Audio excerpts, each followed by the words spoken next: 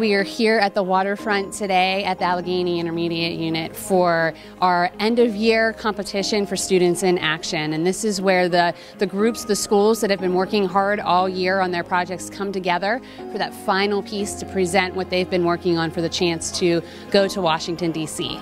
Presenting in front of other schools, showing pride in what they've done and taking ownership over it is really important for them to gain that experience in the real world. And you can see all of the different kids from different schools. They have great public speaking skills, and I think it just shows that this kind of event is super important for them to succeed in different things like that later on in life. Well, first I'd like to say I'm very excited to be here.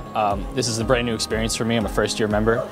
The other presentations were fantastic. I thought everyone else's ideas are just as strong as our own, and in any way we can support them, we will. It really brings our community and school together closer, of teaching us how to spread positivity and raise awareness. With Jody, I think she said she cried for every single presentation.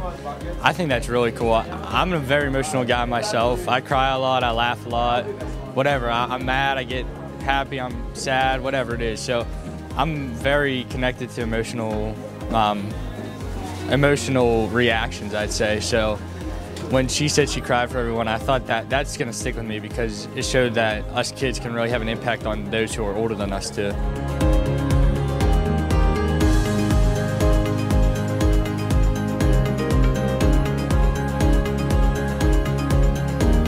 We are absolutely blown away by the presentations and the work that these students are doing.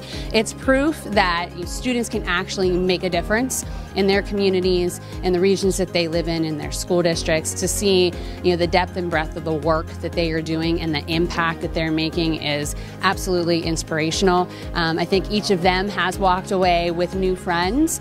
They've walked with a lot of lessons learned, but also with the fact of that feeling of what I'm doing actually has that impact on my community, and that I might be one person, but I'm truly making a difference.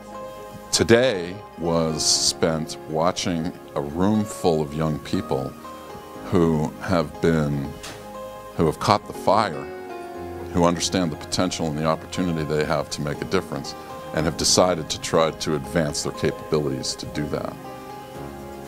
It doesn't get any better than that. My name is Sainiano Agrivalu. A lot of people call me Sai. I'm from Brownsville Area High School, and we just won the gold banner for the Jefferson Awards.